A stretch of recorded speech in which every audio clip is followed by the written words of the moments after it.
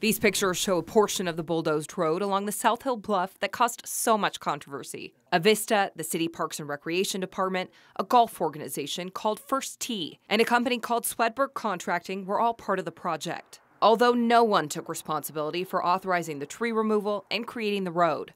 A settlement agreement was reached in a lawsuit filed by the Brocker family. They own part of the land that was bulldozed. In January, we learned the Spokane Parks Board approved an option for the city to buy 50 acres of land from the Brocker family for $270,000. As part of a settlement agreement, the city has until the end of this year to buy it. But the parks director told me they wanted to purchase it right away. That hasn't happened yet, though.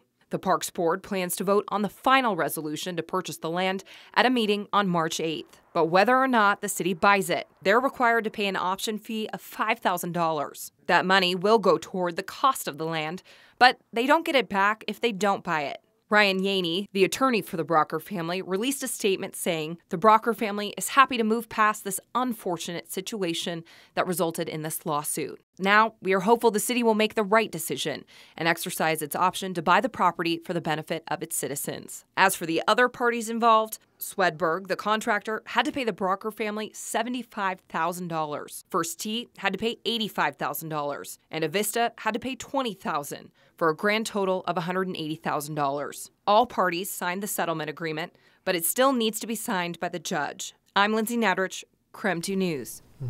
Well,